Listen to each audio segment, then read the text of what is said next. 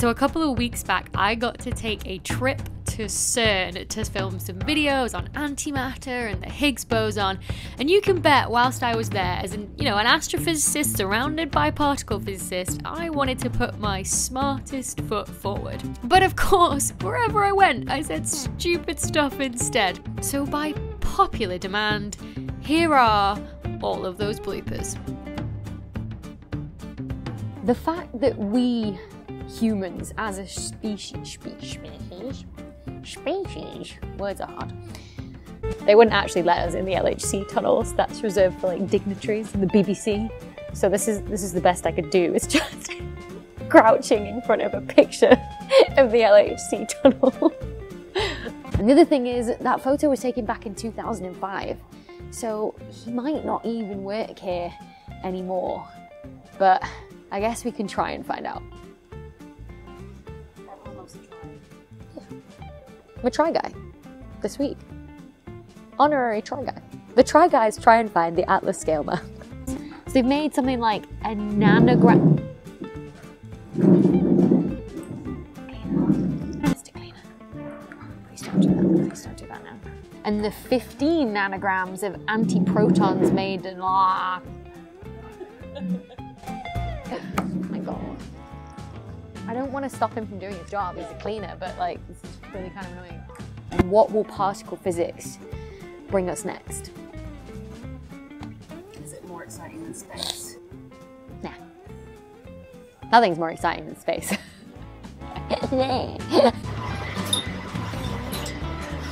don't know if any of this is in focus, Becky.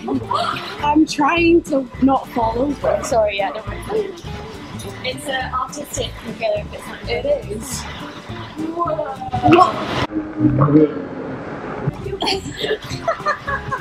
Sorry, I ruined your moment. Whoa.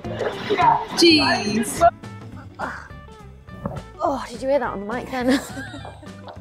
In fact, I love how you think this is funny. There's a limited battery here. Now he's moving a chair across the entire room. Or two chairs across the entire room. Just pick it up. Just pick up the chair. Just pick up the chair. Oh, he's moving a table. He's moving a whole table. No, he's not. In fact, 15 nanograms. Nanograms? I did say that right. I thought I said mammogram.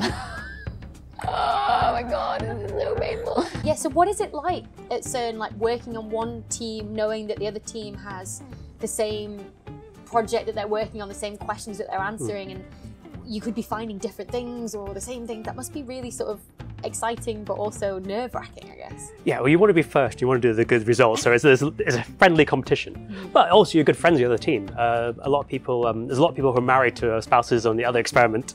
Romeo and Juliet, yes. CMS and Atlas. Yes, star-crossed. Lovers across the building 40, yes. Detector-crossed lovers. Yes. I love it. They can be from the balconies the other side waving at each other. Cables. Tens of thousands of cables. What was the question before, Michaela? Are there more cables at CERN than there are like lengths of DNA in a human body?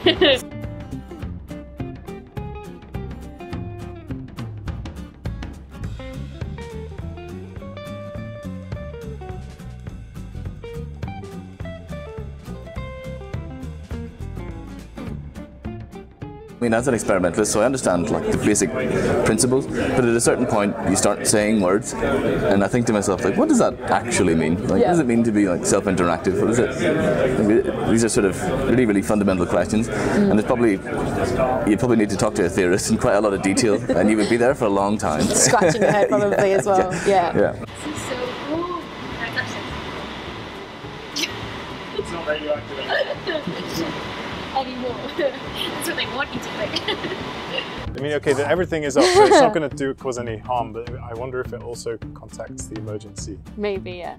Do you remember Dexter's Lab though, where it's like, what does this button do? You wouldn't even have enough energy to make a cup of tea.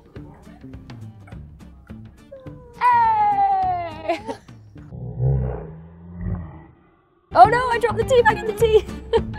Sorry. I do need to get some B-roll just here. So it would be great if we could get a shot of sort of me walking in and pretending to meet you for the first time in that sort of very TV, fake TV kind of a way. Fake TV news, yeah. yes.